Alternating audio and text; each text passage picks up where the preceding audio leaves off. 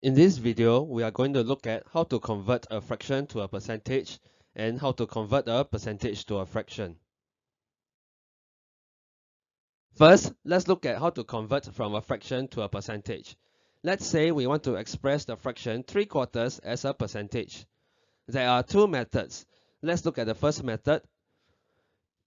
Here I have a figure representing the fraction 3/4. I have 4 parts and 3 parts are shaded. Recall that percentage is out of 100 parts, so we need to further divide this figure into 100 parts. That means converting the fraction into an equivalent fraction with 100 in the denominator. To get from 4 to 100, we multiply by 25. So in the same way, we can multiply the numerator 3 by 25, and we get 75. So now we have the fraction 75 out of 100. And we can express this as a percentage, 75%. To do this conversion well, we need to remember the factors of 100. So remember that 100 is 1 times 100, 2 times 50, 4 times 25, 5 times 20, and 10 times 10. So with one of these numbers, 1, 2, 4, 5, 10, 20, 25, 50, and 100 appears in the denominator of the fraction, we can convert it easily into an equivalent fraction with 100 in the denominator. And from there, we can get the percentage. Now, let's look at method 2 to express the fraction 3/4 as a percentage. Recall that 1 whole is equals to 100%. So, if we have 3/4 of a whole, it is equals to 3/4 times 100%. We can simplify this to get the answer 75%.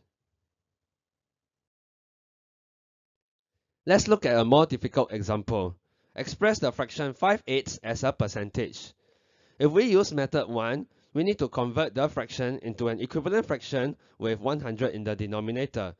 But the denominator in this case is 8, which is not a factor of 100. So what can we do? We can recall the fact that 8 times 125 equals to 1000.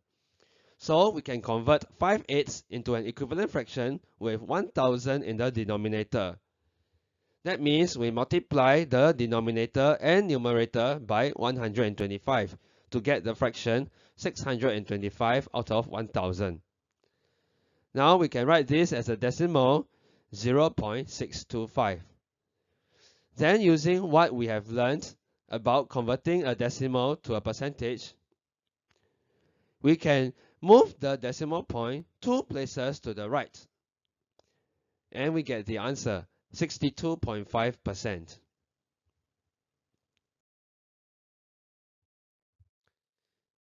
Let's look at using method 2 to express 5/8 as a percentage. In method 2, 5/8 of a whole is equals to 5/8 times 100%. We can simplify this further to get 125 out of 2%. Then we can do long division to get the answer.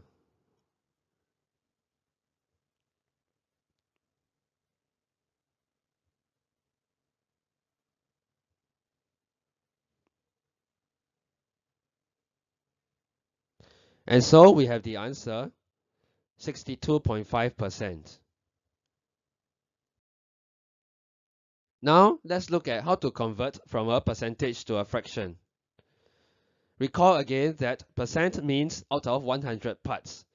So if we have the percentage 45%, this can be written as 45 out of 100. And then we can simplify this fraction by dividing the numerator and denominator by 5 to get 9 out of 20. This fraction is in the simplest form, so the answer is 9 out of 20.